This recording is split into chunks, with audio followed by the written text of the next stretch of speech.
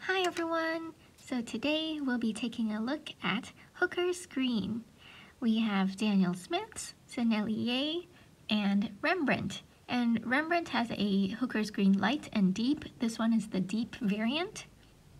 Because Hooker's Green is a convenience green, that means there's more than one pigment and then you mix multiple colors together to make Hooker's Green. I don't tend to use it because I like mixing my own greens from phthalo green or other colors, other single pigment greens first, like PG8 sometimes.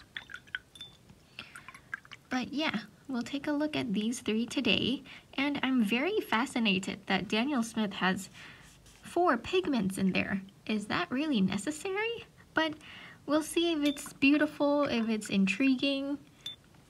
I have a dot cut here. Again, none of these have been pre-wetted. Wet brush. Nice and pigmented.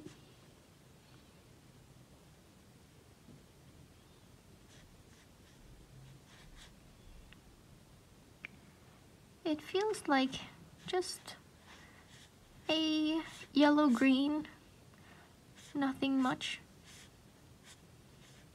I am using my Tintoretto synthetic swirl brush, 3.0. I'm really liking it so far.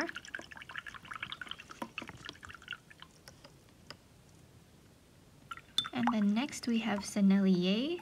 Sennelier's Hooker's Green was actually my first ever Hooker's Green. If you go back to see my older videos, I used this palette here. It's a makeup palette that I repurposed, and I used a lot of it until like these were almost gone, so then I dug some of these out and then put them in half pans later on.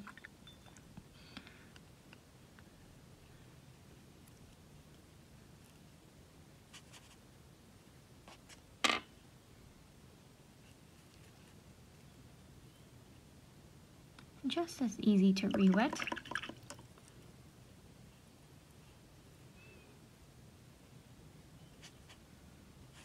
A bit duller, I'd say.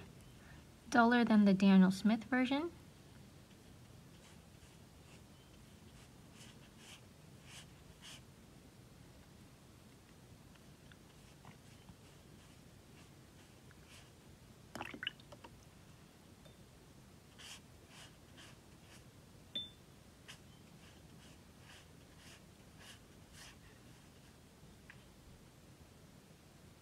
There's not a big difference between the two, but Daniel Smith's seems more vibrant than Sennelier's.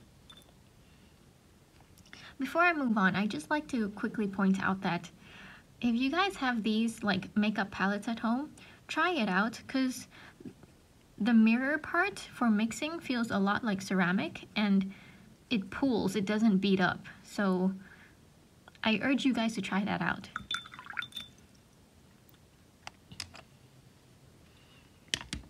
Alright, Rembrandt next. Ooh, that's deep indeed. Almost feels like phthalo green, but less quinacridone.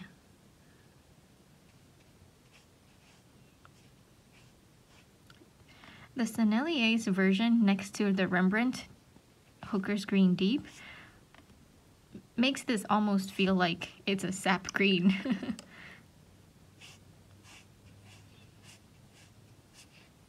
Okay, if I didn't know any better, this Rembrandt Hooker's Green Deep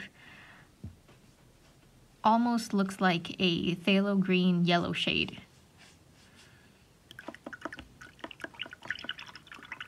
That's very interesting how the colors are so different. Okay, I'll wait for these to dry and then we'll see if there is a big drying shift, because I feel like there has to be, as it's drying right now, it looks like there's going to be quite the drying shift, so we'll be right back. And we're back. The colors have all completely dried. I'm not sure I have much to say about these colors since I don't use these types of greens very often, but these two definitely look very similar in mass tone. They're quite a yellow-green, looks to be like a permanent yellow-green, a little bit darker, whereas Rembrandt's Hooker's Green Deep here looks a lot like a less vibrant matte phthalo green yellow shade, maybe. Whereas these two are much more yellow leaning. I wonder if Rembrandt's Hooker's Green Light would be the same hue as these two. Personally, I much prefer sap greens as a convenience green in my palette, but what about you guys? Do you use any Hooker's Green, or do you use something like a permanent yellow green, or maybe something totally different like a chromium oxide made with PG-17? That would be interesting. I'd love to know your opinions down below. If you'd like to see the scans of these swatches, just continue watching and I'll put them right after this. Other than that, thank you so much for watching. Don't forget to drink lots of water and stay hydrated.